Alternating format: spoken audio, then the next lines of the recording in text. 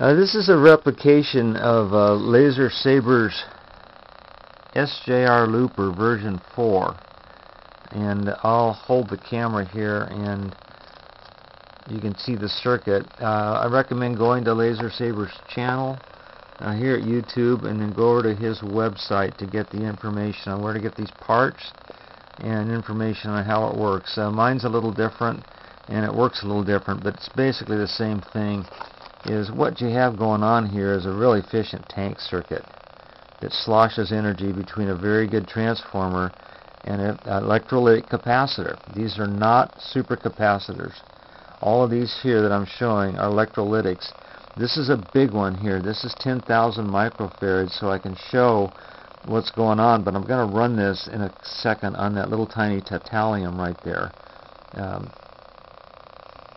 What's going on here is the energy goes into a magnetic field. Magnetic field collapses, comes shooting back through the circuit. You see these diodes, LEDs are lit up, and then flows backwards, and it goes back and forth in what they call a tank circuit. Transistor does the switching. It's got a variable capacitor here, an air core, which is what he's shown also in his videos. There's a diode right here pointed backwards, and he shows a germanium. My germaniums were too leaky, so I'm using a 1N914 switching diode that seems to work quite nicely. The circuit won't work without that. And then you've got a variable capacitor here.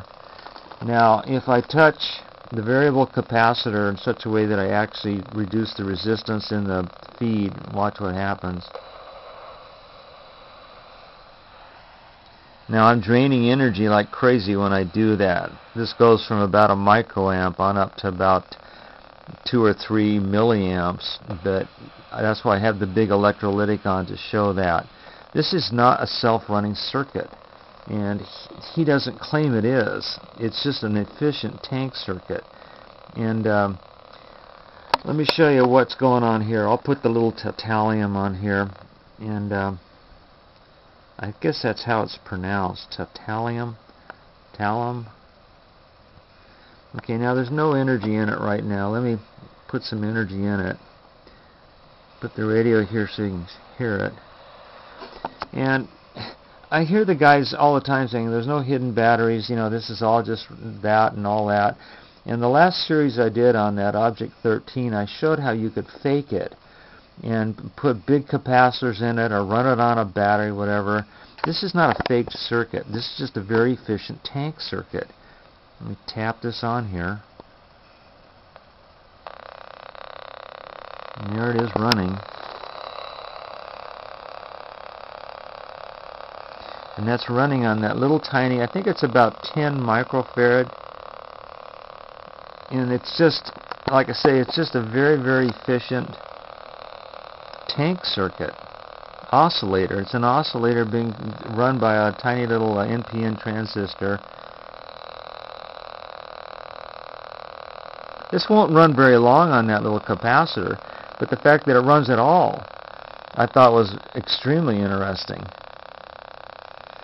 So anyway, this is, like I say, the LaserSaber SJR Looper 4.0.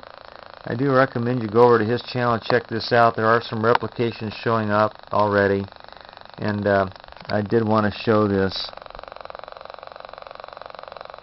running on not a hidden battery and not a supercapacitor. Thanks for watching.